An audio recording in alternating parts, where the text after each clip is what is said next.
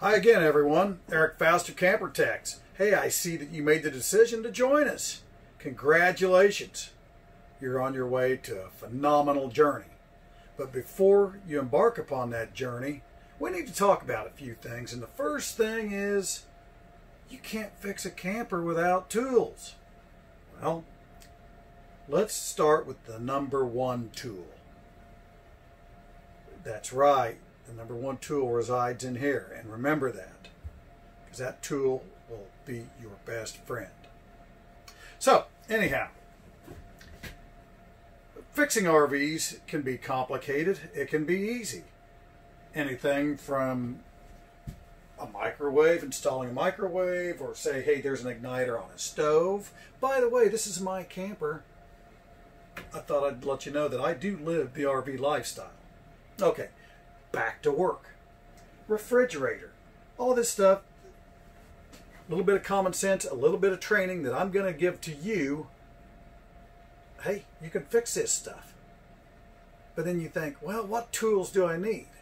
Now, come on, we would all love to have a Snap-on van back up into our driveways, have the driver get these tools around. Anyhow, I carry this around. So if I make mobile calls or whether I'm on my golf cart or not, it's easy to carry, it's pretty portable, and it's somewhat lightweight. Now let's talk about some of the tools that you're going to need. Now, keep in mind that if you invest probably in the neighborhood of $300, you can get a toolkit that's going to work. Let's start off. And this isn't going to be in any particular order. This is just the tools of importance that you will need with you on a daily basis. For one thing, wire strippers. I actually have 2 sets of them. Critically important because you have AC and DC wiring in these coaches. We will get into how the wiring's split up at a later date. But again, wire strippers. Hey, they're not that expensive. The other thing, the universal tool that I've always loved, vice grips. You wouldn't believe how many applications that these can be used on. You can use them as a hammer, you can use them as pliers, you can use them as a screwdriver. I tell you, I won't go anywhere without these. Let you in on a little secret. I'm holding up the video camera with a pair of. So these are invaluable. Make this your number one tool. You're going to want a good set of sockets. You know, you don't have to go out and buy the most expensive, let's say, and I'm going to use their brand name just because everybody knows it, but like Snap-on. Hey, they make an excellent socket, but we all know they are incredibly expensive. You know what? This came right from Harbor Freight. Went down to Harbor Freight, bought them. They're cheap. And you know what? They work. Harbor Freight makes decent tools. You don't have to spend a fortune and they will get the job done. Always keep sockets, keep a driver with you, keep a swivel and an extension, and you're going to be able to get to even the most tight areas that you normally wouldn't be able to get to perhaps with these. So always keep sockets on hand. Keep metric and SAE, because more campers now are going to metric. It used to be all SAEs. It was easy. Well, it's not that way anymore. So sockets, driver, extensions, swivel. Remember that. I just happen to have this in there. I have used this quite a few times. It's a rivet gun. You know, it's probably something that you're not going to use that often, but you know what? Keep it in mind. Keep it in your toolbox. Again, something you can carry around. That's important. Another thing, a stapler. Look, you know, there are going to be times you're going to be removing trim. I can't show you the slide right now because I can't get it. Well, I mean, you're going to be taking slide faces off. You're going to be taking cabinetry faces off. You've got to nail that back in. I bought this Arrow stapler that will handle T50 staples, and it will also shoot brads. It's a dual purpose. Bang, bang, bang, bang. Look, it's not powered by anything. You don't have to worry about a battery. It's simple to use. Get one. They're cheap.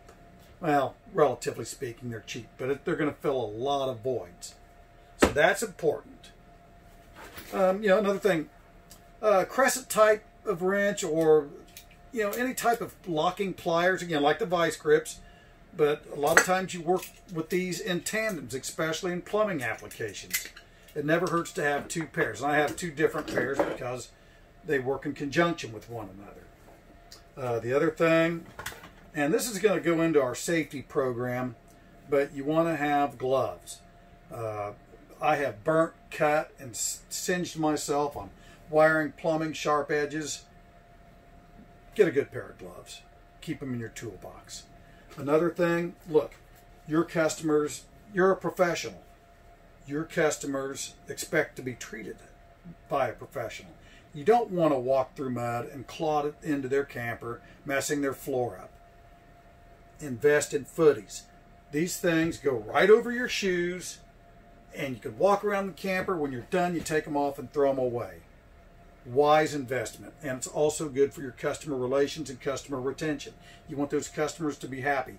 You want to leave their unit better than what you walked into. Believe me, that'll make an impression. Another thing, this is invaluable. You're going to be doing a lot of electrical work and a lot of electrical diagnosis. Now, myself, I used to have an expensive one. Oh, well, I actually still do. But other people, they kind of like to walk off with it. So I bought me a cheap little volt ohm meter that, hey, you know what? It's accurate. It does the job. And nobody's going to walk off with it. I think it was $8. $8. And it works. I can plug it in right now. It's going to tell me the correct voltage readings. Also the resistance readings. Amperage. It's got all of that right in here. You can get them digital or analog like this one is. Hey, you know what? Cheap. Again, you don't have to break the bank. Again, the driver going with the sockets. And of course, let's talk screwdrivers. You want to get as many screwdrivers as you can. Different type, flathead and Phillips. You want those screwdrivers. You're gonna use different sizes, different heads, different lengths. Get as many as you can. Again, you can get a whole set of them at Harbor Freight. You can get them cheap. You can get them at Lowe's. You can get them at Menards. It's depending on what you want to put into them. Get a good brand. Don't get something that's going to break on you right away. This is important. Screwdrivers. Now, with that being said, well, we're talking screwdrivers again. More and more and more. Look, different lengths. Different heads. RV manufacturers love, and I've got them in here because I've got them all over the place because I use them all the time. And of course, it would make sense that I can't find it. But it's a number 2 square bit. And get a number 2 square bit with a driver. Because a number 2 square bit is what they love to put these things together with. I mean, all the manufacturers do. I don't know what to... Maybe they have some type of agreement with them. But I mean, you know what? I can open up these screws. If I were able to zoom in on this is a number 2 square bit. I go in, and if I wanted to take my sink faucet off, a number 2 square bit. You know what? Matter of fact, I believe I have one with me. And this is going to lead me to another tool that I wanted to wait till the end of this video. But you know what? I'm going to do it right now. Yes, I've got the square bit right here. This is a number 2 square bit. This will be your best friend. Get a driver for it. But more importantly, you know what I bought? It's a multi-tool. Hey, they're on Amazon cheap. I got this for less than 50 bucks. And I tell you what, I have actually swapped out complete water heaters. I fixed furnaces. I can't count how many things that I've actually been able to fix with just these. Pulling staples, cutting things. I mean, this multi-tool has all the knife blades because you're going to be cutting stuff. You're going to be cutting wiring. You're going to be sawing. Hey, look, you're going to be sawing wood. You're going to be opening things. You're going to be prying things. This has it all. This has everything that you want in it. And this also has the little driver right here. I can put my bits in it like so. And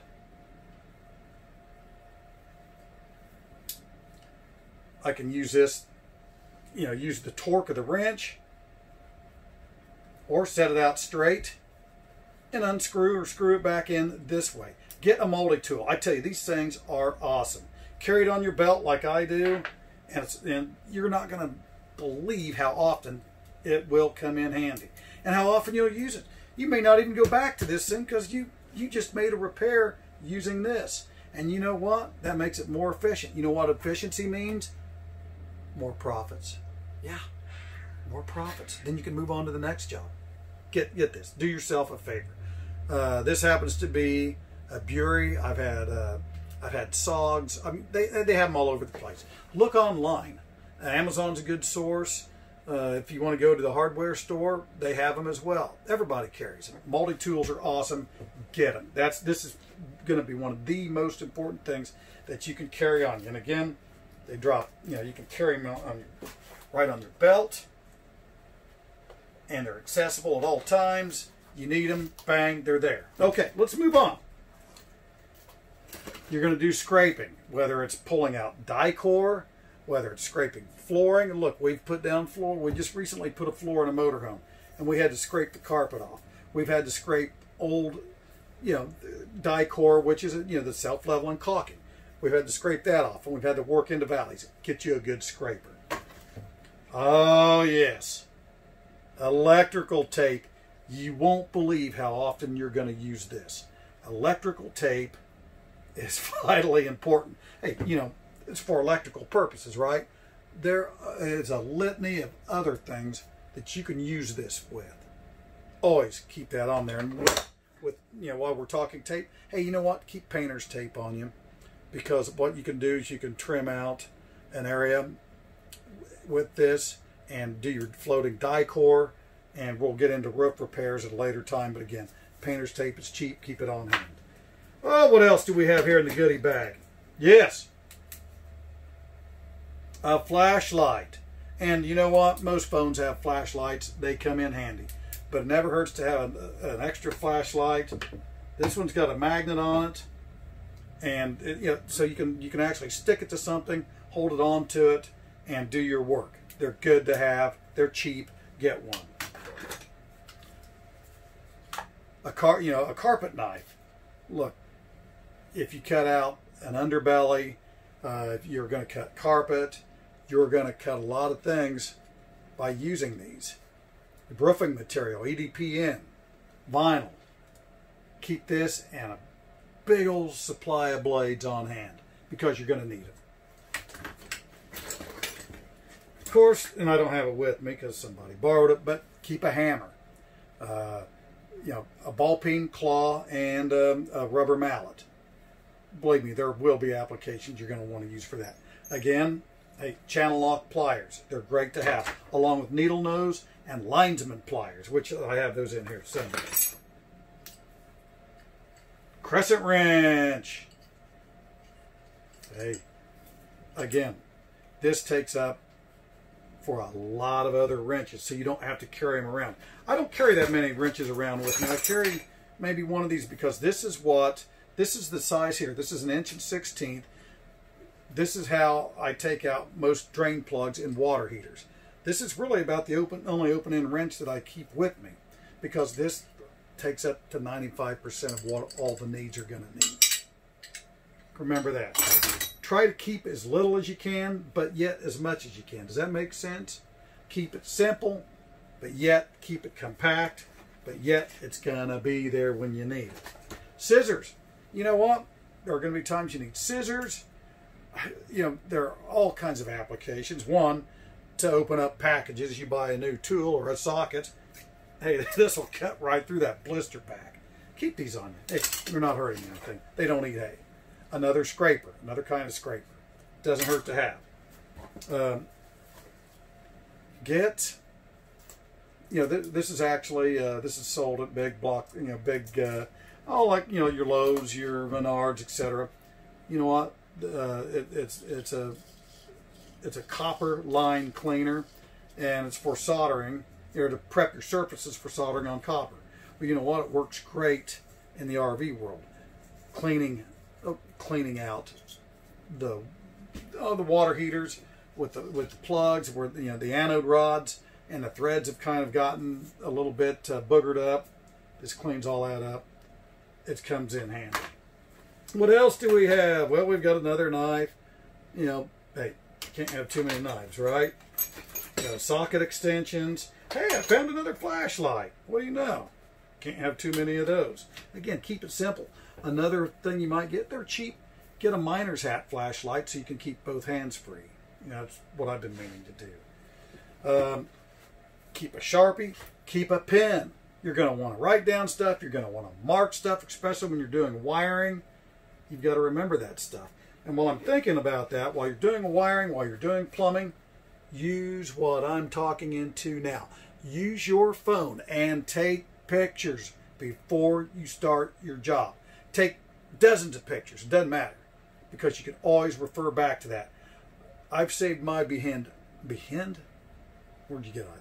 I've saved my behind many times by having to refer back to pictures, because it's like, oh my God, where did that wire go? And when you get into water heaters that you have, green and yellow, black and red, and a couple blue wires in there, same with furnaces, you're going to be glad you had those pictures. You're going to appreciate that. There's a lot of other little junk in here. You know what? Fasteners. Keep fasteners. Self-tapping screws. Again, the square bit screws. Keep those on hand. Machine screws. Wood screws. You don't have to have a bunch of them. Just, what I like to do is use little pill bottles and put them in there. You put the pill bottles, put them right in your kit, label them. Hey, you've got enough to get the job done. If you need more, you can come back to your central location. So basically, this kind of clears it up, for the basics of tools. Again, this is gonna get you through.